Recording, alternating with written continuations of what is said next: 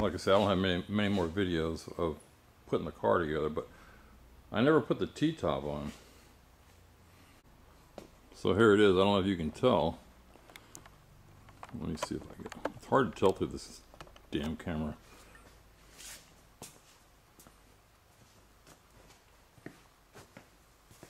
This part is gold already, and that over there is like a green. So anyway, here it is. It's been wrapped up for like 3 years. Never put it on the car.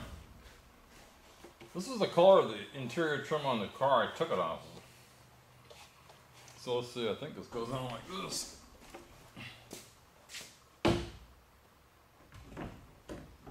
There's no weather stripping on here right now.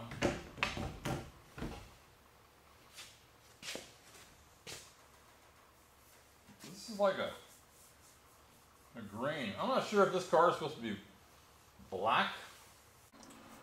So I was trying to find a picture of what the stripes are supposed to look like on the T-top, or what color it's supposed to be. For the car I'm building, it should be black, all black, and then the stripe goes right across it. Anyway, anybody that's putting a car together, that's what it's supposed to be.